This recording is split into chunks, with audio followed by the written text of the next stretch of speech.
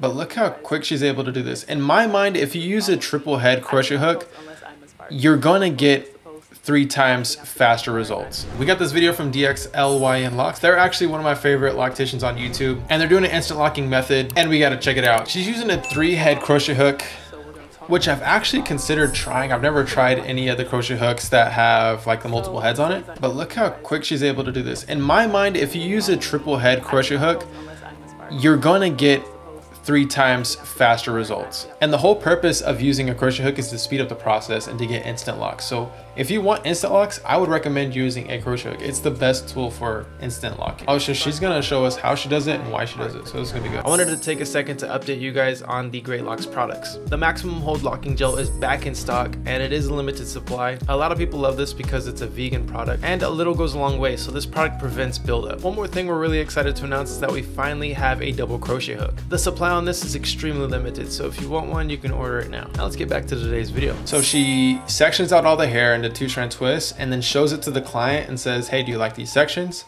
And then based on those sections, the client will say, okay, yeah, this looks good. And then she moves forward with it. That's really smart to do. If you're a loctician or you do someone's hair, it's always good to show them what it's gonna look like before actually instantly locking it up, because you can't just undo it.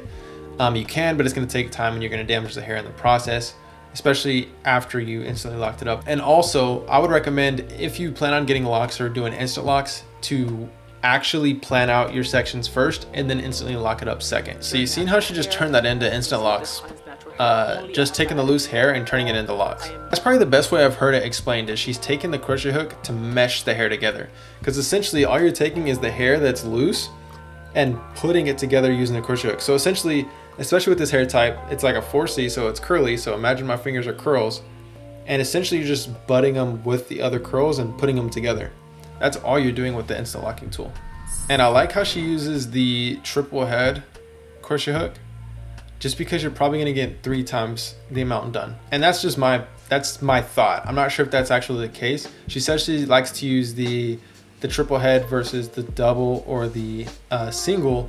She uses the double and the single for doing lock repairs. So if the lock is breaking, she'll use a single and a double to kind of put them together. She'll also use the triple if she's doing dreadlock extensions. You really use whatever is comfortable for you. I prefer using a single. That's because I've never used a double or a triple. I would like to do videos on that and actually see which one I like best. And this is why I like instant locks, man. Because look at the results. Of course, it's standing up just a little bit, but this is the results you're gonna get. And of course, there's ways to actually lay it down, and I'll explain later on in the video if she doesn't do it herself. And I think she does. She's gonna do something to actually lay it down, and it's gonna be perfect. And she already did it. But right here, you're able to see that the hair is laying down, and she does an amazing job, guys. Those sections are perfect. And these are instant locks. You can't even really tell. At first, like for instance, if we go back to how it was right here, like, yeah, this looks like evidence of instant locks. They're very straight, they're standing up, and people will be able to tell, okay, those are instant locks. But look how one step away can make them look more mature and a little bit better based on the sections. And this is done by either doing twisting with gel, or you can do it with interlocking. Both of them will get you those results. And she did twisting with gel. It almost looked like interlocking because of how well it's laying down, but twisting with gel will get the job done as well. And they're not extensions. A lot of people think that instant locks are extensions, and that's not the case. You can instant lock with your natural hair, and I would recommend having about 4 to 6 inches of hair when doing instant locking, or anything longer really. But I think 4 to 6 inches is the ideal length for doing instant locks. But look at this after, guys. That's an amazing job. You wouldn't even be able to tell that these are instant locks, especially with the hair type being about a 4B. Got about 120 locks right there. They're falling very well. A lot of people think that when you have instant locks, they just stand very straight and they're very hard. That's just one of those things that if you don't take the extra steps to making the instant locks look better, it's going to be like that. But she did an excellent job. I think she does a great job on hair, and that's just amazing, guys.